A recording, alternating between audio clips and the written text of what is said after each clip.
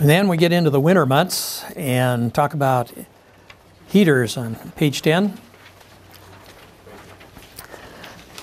Now your portable electric heaters, like this little guy, a BTU is a BTU regardless of what type of heater it comes out of. So electric heaters are 100% efficient, and this heater will produce the same number of BTUs for 60 bucks for the heater as a $200 heater.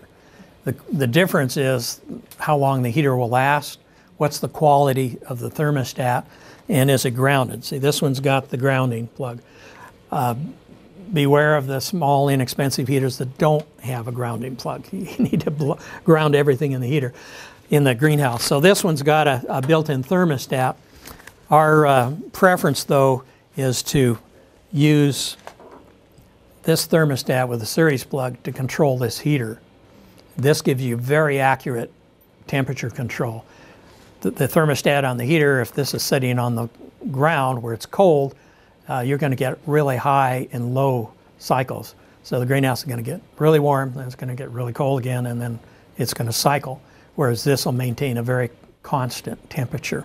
So you can just plug the power cord of your portable heater, any heater, into this. Then you set the thermostat on high, so that keeps the circuit closed. The heater is always on, except the thermostat will turn the power on and off. So that's only a 1500 watt heater. That's all you're going to get on a single 120 volt line. If you want more electric heat, then you have to put in a 240 volt line. Now the 240 volt heaters will give you a lot more heat. Say this is 1500 watts. You can get portable 240 volt heaters that'll plug into an outlet in the greenhouse. And they usually come with a bracket that I'd recommend using and mounting the heater up on the wall and letting it blow the warm air down the aisle of the greenhouse. So that gets good distribution.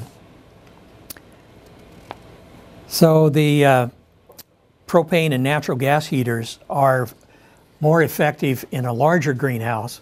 If you've got a large greenhouse that needs a lot of heat, let's say you need 20, 30,000 BTUs, then you need to consider propane or natural gas as opposed to electric, and compare the cost of heating per BTU in each system.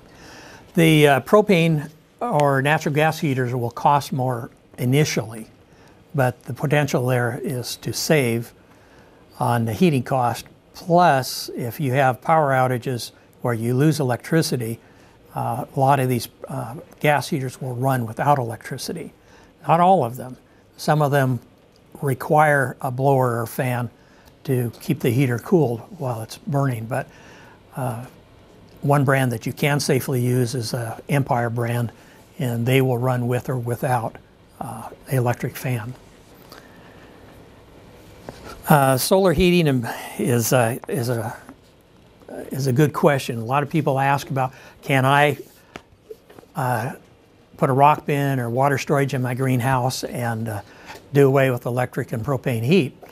Well, to some degree you can. If you don't have long spells of cold weather, sub-freezing weather, on the northwest, in the Puget Sound, Oregon, Central Oregon Valley, going down in California, it's very possible to use solar heating as their sole source for the greenhouse.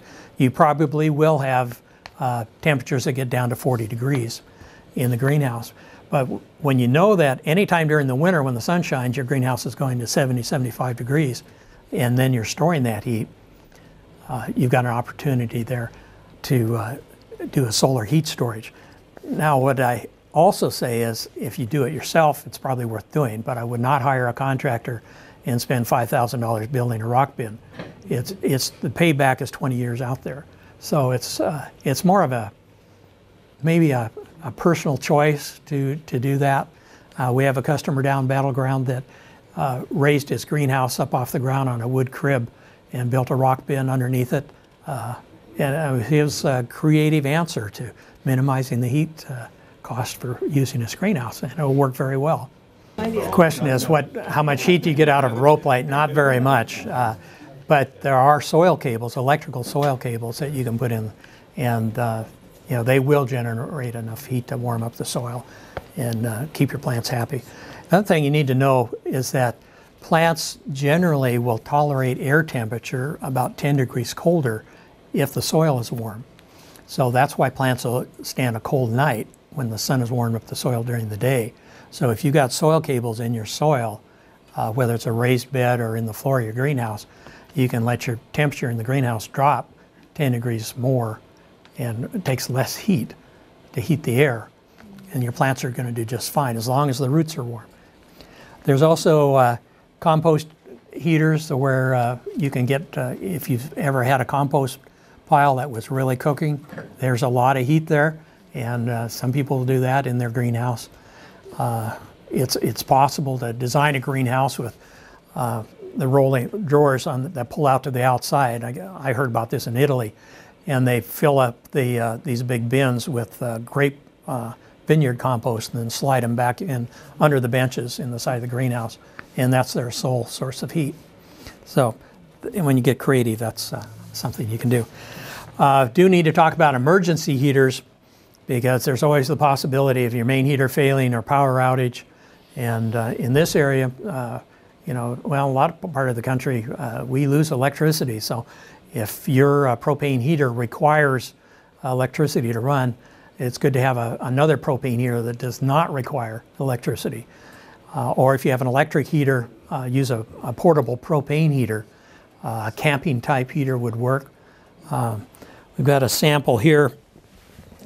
Runs on a propane bottle. You just screw the propane bottle, and this will run 4 to 8 hours and get you some heat anyway, to get, hopefully, until the power comes back on or until you solve the heating problem.